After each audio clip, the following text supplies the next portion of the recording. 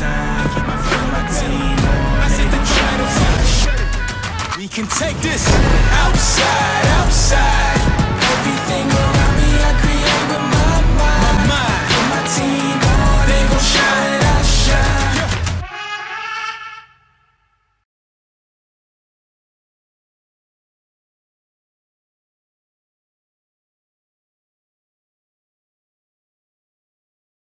Yeah, so normal training time, I usually get up, Trice, my son, gets up 7:30, something like that.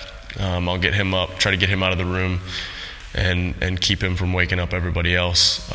Lakeland is usually the next one up. My wife gets up around that time, pretty close to after. We're always up around the same time because Trice is so loud when he gets up. He just starts yelling.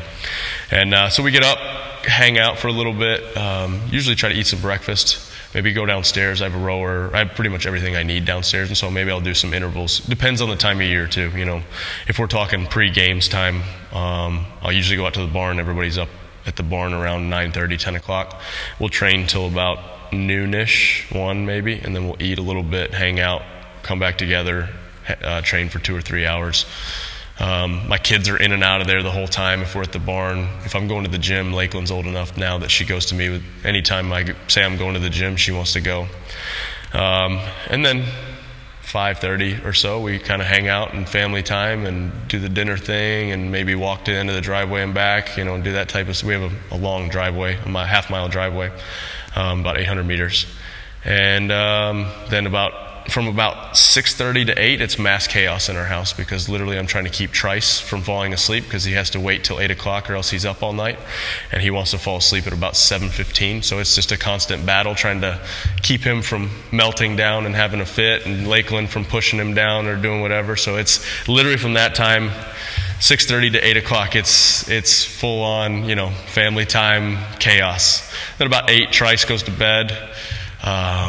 If it's real heavy games time, I have a cold tub that I kind of sit in at night for about 15 minutes and kind of try to chill out, literally chill out. And then I'll come back up, shower, hang out with my wife or Lakeland or whoever's still up, and then we go to bed about 10:30. That's pretty much the routine every day. 7 a.m. is actually quite good. Yeah. He's a good sleeper. He's a pretty decent sleeper. He gets up a few times during the night. So my wife used to basically handle him all night. And then when we got Violet, I got Trice. And so he slept great as long as my wife had him. And then as soon as I got on Trice duty, he immediately was like, nah, dude, I'm not sleeping anymore. So he gets up a couple times, but it's enough to give him a bottle or a pacifier and he falls back asleep, but still getting up, which isn't fun.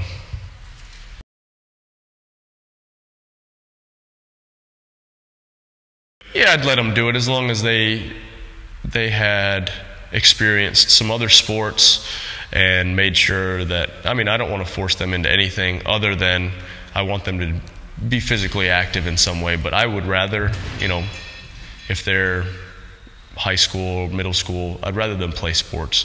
And I learned so much from coaches who, you know, just were hard on you, but good. And then I had, you know, some of my best friends I played baseball with and football with. So I would like for them to have those opportunities first, and then after they're done competing or playing sports or tired of that, I would let them, we'll discuss competing in CrossFit. I think, you know, competing in CrossFit is a completely different thing than, you know, being in an affiliate. You know, there's two different things. You can't really compare the two. And I will do CrossFit for the rest of my life. Obviously, I won't compete for the rest of my life, but I'll do some form of CrossFit.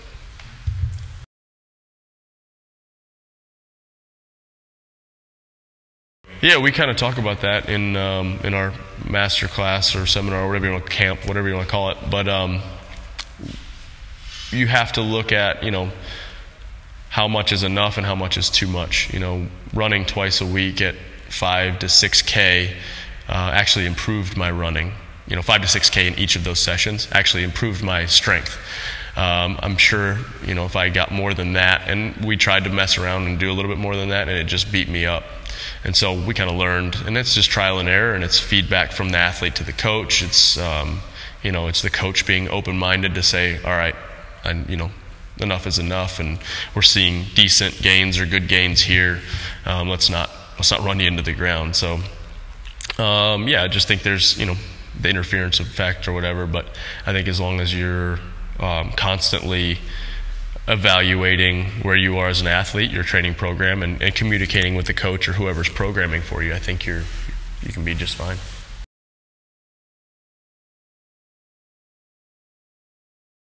This year a lot less, actually. With the knee, I noticed that when I did that type of stuff, it really took a toll on me.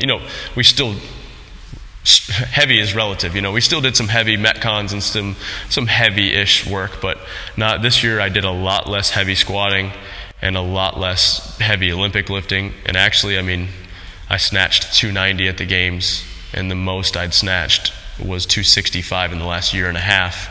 So something about CrossFit works. It's amazing, right? So, but yeah, I noticed this year that I was like, let's just see what happens. And I honestly, I felt pretty good. I'd like to feel a little bit stronger and a little bit more stable on some stuff, but that's where we're at. I've been doing this thing this will be going on 10 years competing. So, it's a decent career, so.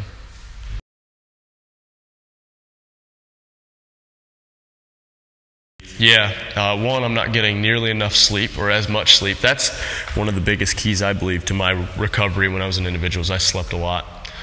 What I've noticed too is I need to eat more and carbohydrate. I eat more carbohydrates than I thought I needed to, or I eat more. Yeah. When I started working with RP, I realized I was grossly under eating. And so that's been something that's actually helped a ton, and eating through the middle of the day where I used to just, I'll be fine. I've noticed by that second training session, if I eat, I feel so much better and actually don't feel as beat up. And so that's been a big thing, and I sleep a lot better too when I, am fully fueled.